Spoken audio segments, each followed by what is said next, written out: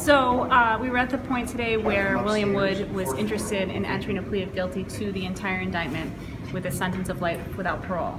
However, based upon statute, the defendant must have the consent of the people to enter a plea of guilty to murder in the first degree.